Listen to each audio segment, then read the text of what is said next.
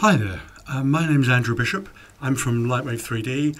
I'm just going to show you how we sync together LightWave using the Unreal Bridge real-time link to Unreal. We just click the sync, and so that's now transferring across the data to Unreal. So give that a second. Almost done. So now we can actually look through the camera and you can see the two scenes are in sync. And as we rub it, obviously we haven't yet transferred the IK rigs across, but we can start adjusting the scene straight away. So let's start moving some things around. And we can move, obviously resize. You can see instantly changing in the Unreal side of the program using Unreal Bridge. And likewise, we can also sync if we want to add something in via Unreal or move something in Unreal, we can do that as well. So let's give it a few seconds. Let's move across. I can move the camera over here.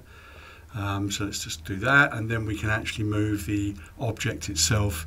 And then all we do is go fetch data, and that immediately transfers back to LightWave. So there we go. Again, just moving an object, done. Now, what I want to do now is take across the crab rigs and get them into Unreal, so everything is now completely synced. So we highlight the three objects, and now we just basically send that information across, bake it, send it. That will take a few seconds. That will go across.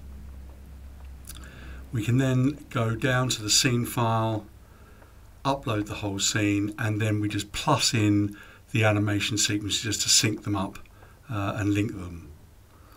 Again, just takes seconds to do. Very easy. And now we've got our basic rig in for all three characters, and we've got our scene in sync. We've done some editing between them.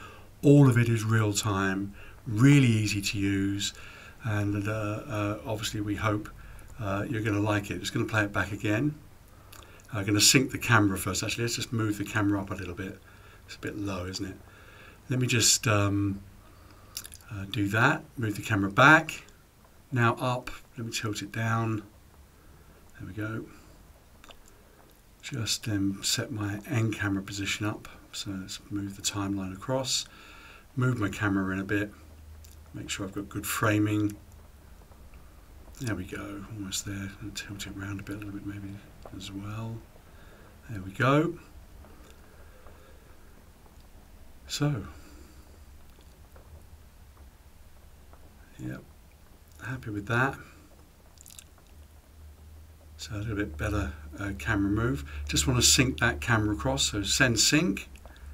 That's done automatically because everything's already in sync. And we just push play. So rewind it, push play. Here we go. The new camera move, all the rigs, done in minutes.